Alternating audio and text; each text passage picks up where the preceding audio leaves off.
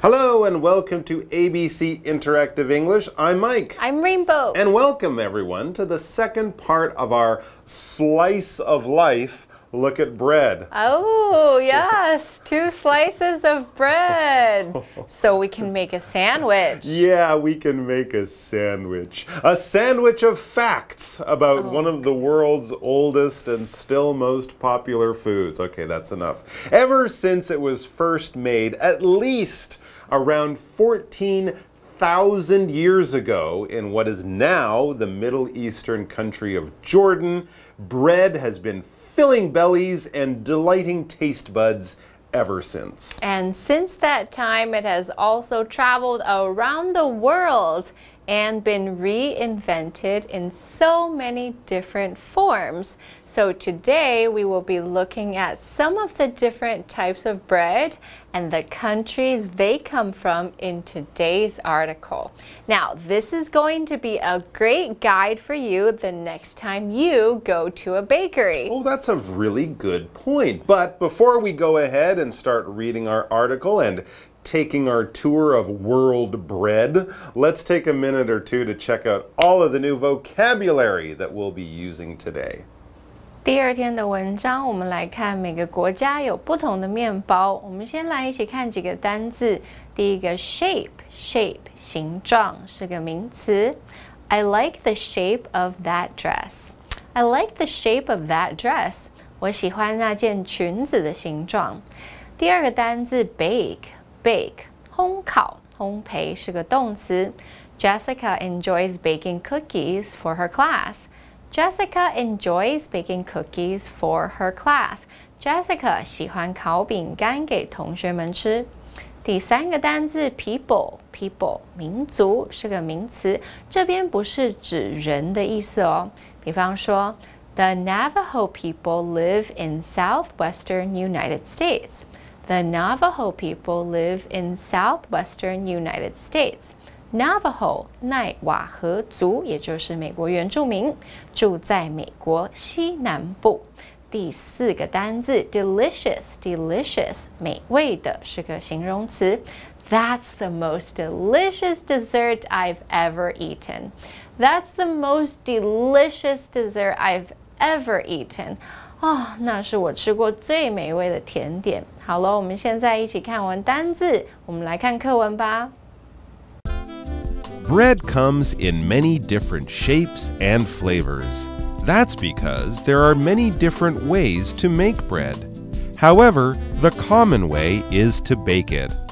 Different peoples have their own special kinds of bread. The French have their baguette and croissant. The Italians have their focaccia and ciabatta. The Chinese have their bao and mantou.Explanation 1. Okay, so as we mentioned, today's article is kind of a very quick guide to some of the different kinds of bread that we can find in different countries. It's a great way to remind ourselves of the classic loaf of white bread that many of us are familiar with is just one example of this delicious food. Right, so let's get into today's reading and see what other kinds of bread we can discover. The very first sentence says, bread comes in many different shapes and flavors. Yeah, so many shapes and flavors. 在这边加个补充单字 flavor 是名词，味道的意思，也可以用来形容风味。比方说，玫瑰口味的面包是 rose flavored bread, for example. Rose flavored bread. Interesting. And that's a really special thing about all types of bread. It can be shaped, it can be formed in many different ways. And this just adds to how useful and sometimes how beautiful it can be. Yeah. Now let's take a moment here to head over to see Daphne because she has lots to tell us about our first grammar point of the day, which comes from that very first sentence. Let's do that now. 大家好，我是 Daphne。今天的第一则文法是 something comes in， 意思是某物有某花色、规格或尺寸等。come 是不及物动词，意思是商品可供购买。in 是介系词，意思是用以。come in 字面意思就是商品以某样式、特质等供购买。例如 The scarf comes in 5 colors. 这条围巾有5种颜色。So, bread comes in lots of different shapes and flavors. As we get back to the reading, the article tells us why that is. It says, that's because there are many different ways to make bread. True, yeah, you can just put lots of different things into the bread to change the taste, and you can also cook the bread in different ways. But there are a few more common ways of cooking bread, and the next sentence focuses on one of them. It says, however, the common way is to bake it. Right, so the different ingredients in the bread are mixed into something called dough, and then the dough is put into the oven to bake. So that's why the people who make bread are called bakers. And the places they make bread in are called bakeries. Yeah, and it's all right there in those names. Yep. But those are just the basic building blocks of bread. After that, the bakers can become very creative. And over the years and around the world, bakers have come up with lots of different forms and tastes for their bread. As we read next, different peoples have their own special kinds of bread. And here, of course, peoples can mean countries or cultures. Yeah. It's a world of bread out there. So now let's look at a few of the more well-known types. Okay, first let's talk about one of the more famous countries, not just for bread, but food in general, France. French cooking is very famous for its high quality, delicious food. And of course, their bread, amazing.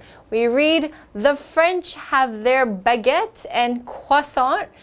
Yes, those are both so good. I agree. Baguettes are those long loaves of bread that look kind of like thick sticks. They're crunchy on the outside and soft on the inside. French people will eat them with lots of different foods at almost every meal. 没错，提到法国，我们当然要想到 baguette and croissant 长棍面包还有可颂。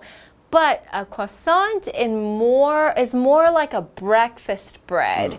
It's made of a lot of butter, and it comes in that unique shape that looks like a curved moon. So I like croissant with a bit of jam and butter for breakfast.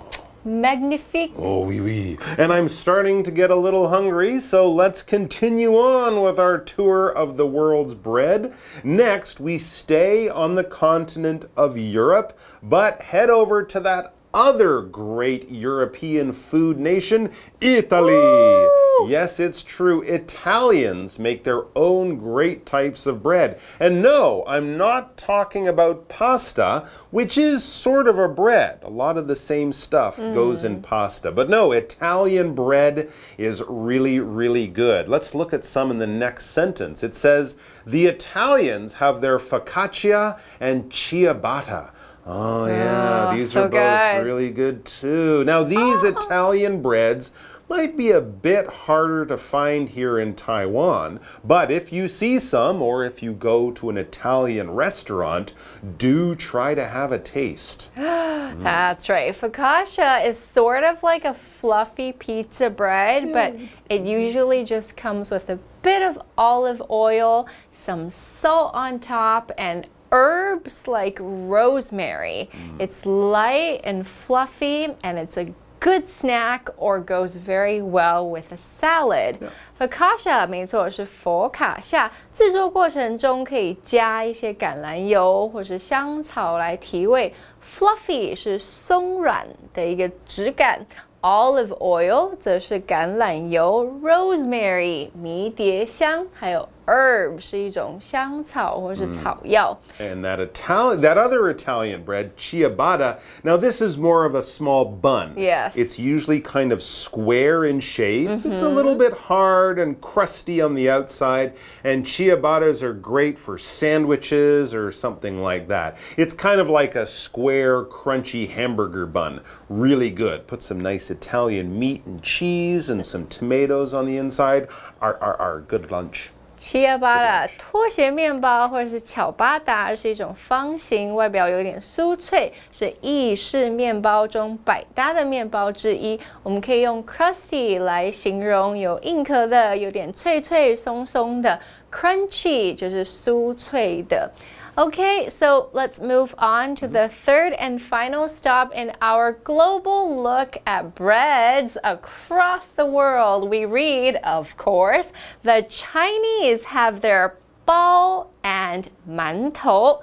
没错，当然中国人有包子，还有馒头 for sure. So of course, we can find that here in Taiwan, China, Hong Kong, and lots of other places. Hong Kong, 叉烧包. Oh, okay. Pork buns. Oh, yeah, that's Yep, those are all over the world. Now, 馒头 is a bit different from the other breads because they're not baked in the oven, but they're kind of steamed like a dumpling, right? That's true. You cook them in a different way, but they can still be used in lots of different ways. And the stuffed bao, or baozi, or a type of mantou used as the bread to make guabao, that kind of soft bread around the guabao. Yeah, those are both really tasty, and they're also getting popular in lots of countries all over the world, right? There's a very popular guabao restaurant in New York City, I think. All right, anyways, I'm getting pretty hungry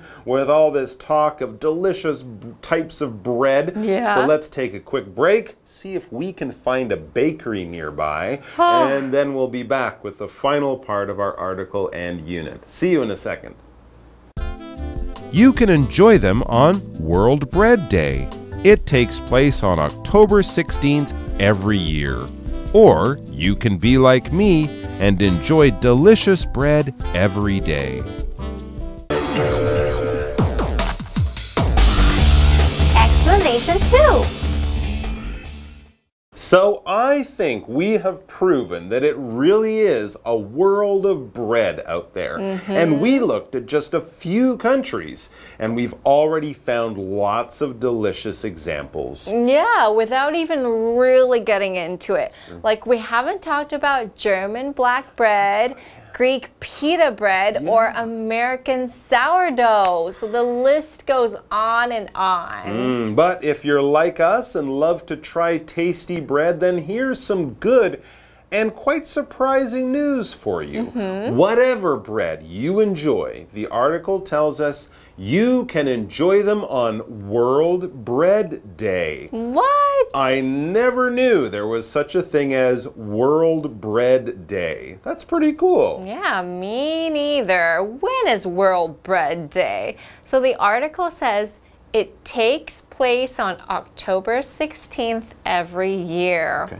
Wow. So even if you don't really eat bread, maybe you should do that on October 16th because it's World Bread Day and you should visit your local bakery to see what you can find. That's a great idea. But in the final sentence of the article, the writer reminds us that really any day is a good day for some baked bready goodness. It says, or you can be like me and enjoy delicious bread every day. There you go. Bread really is one of those foods that will never let you down. Never. Mainly because there are so many delicious kinds of it. Different types of bread out there. Okay, well, we're almost done here, but we do have one more thing to do, and that's check in with Daphne for the final grammar point.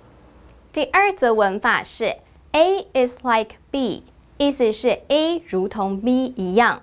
Like 是介系词，意思是如同、相像，用来引出相似的对象。例如 Life is like a box of chocolates. You never know what you're gonna get. 人生就像一盒巧克力，你永远不知道接下来会吃到什么口味。All right, ladies and gents, we've run out of time. We're so sorry, but thanks for joining us for our tour of world breads, and we'll see you back here again with more fun and fascinating articles very, very soon. Until then, bye-bye. Bye-bye, and happy World Bread Day. Happy World Bread Day. Happy World Bread Day. Have some bread. Thank you. I think I might. See ya. Every day is bread day. Bread comes in many different shapes and flavors. That's because there are many different ways to make bread. However, the common way is to bake it. Different peoples have their own special kinds of bread. The French have their baguette and croissant. The Italians have their focaccia and ciabatta. The Chinese have their bao and mantou. You can enjoy them on World Bread Day. It takes place on October 16th every year. Or you can be like me and enjoy delicious bread every day. Hello， 大家好，我是 Hanny。今天要介绍的文法重点是 just、already 或是 yet 与现在完成式的连用。我们先前有学过，现在完成式可以跟 for 或是 since 连用，表达某个动作持续了多久。那今天还会学到更多可以跟现在完成式连用的字。首先来看 just 是刚刚，它要用在肯定句里面，摆在过去分词之前。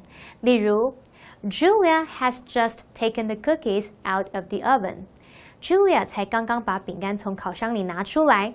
第二个要介绍的是 already， 表示已经，它可以用在肯定句或是疑问句里。除了摆在过去分词之前，它也可以摆在句尾。像是 Sarah has already booked a hotel。Sarah 已经订了饭店。Have Kelly and her friends bought tickets to the game already？Kelly 和她的朋友已经买了这场比赛的票了吗？好，第三个要介绍的是Yet 表示还没 ，yet 必须用在疑问句或是否定句里，通常要摆句尾。例如 ，Have you had lunch yet？ 你吃午餐了吗 ？George hasn't made a decision yet。George 还没做决定。接着我们再多学几个可以跟现在完成式连用的副词，像 ever 是表示曾经、至今。例如 ，Have you ever been to Germany？ 你曾经去过德国吗？That is the best coffee I have ever had. 那是我至今喝过最好喝的咖啡。那么 never 是从不，例如 Jenny has never eaten Mexican food. Jenny 从来没有吃过墨西哥料理。好，另外表示次数的副词也常常和现在完成式一起连用，像 once 一次 ，twice 两次 ，three times 三次等等的。那搭配 how many times 的完成式疑问句，就可以表达出做某事曾经做过多少次。像是 How many times have you watched this movie？ 这部电影你看了几次呢 ？I have watched it 3 times。我看了3次了。好，下一个要介绍的是 before， 表示以前。例如 Brian has never gone fishing before。Brian 以前没有钓过鱼。那么 lately 跟 recently 表示最近。例如 Have you seen Mike lately？ 你们最近有看到 Mike 吗？那么 so far 或是 until now 可以用来表达到现在为止。例如 We haven't heard from Jessie so far。到目前为止，我们还没有 Jessie 的消息。好，最后要提醒同学们，现在完成式绝对不能跟表示过去的时间的副词连用，像 yesterday、last month、3 weeks ago 这些等等都不能跟现在完成式一起用。那么以上是今天的讲解，我们下次见 ，See you next time， bye。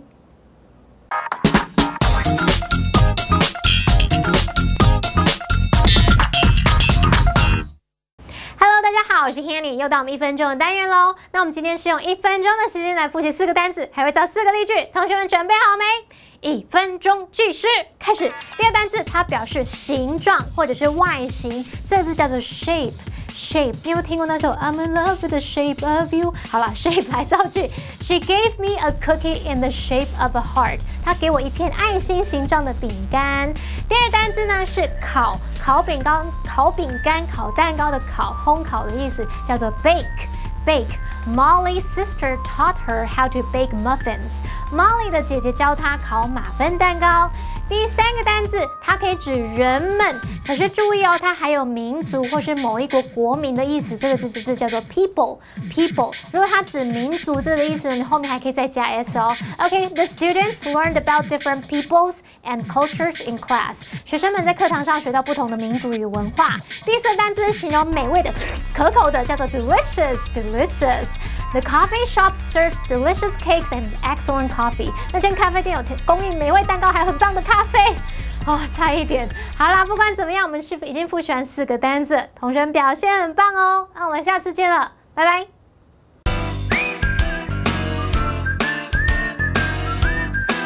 See you next time.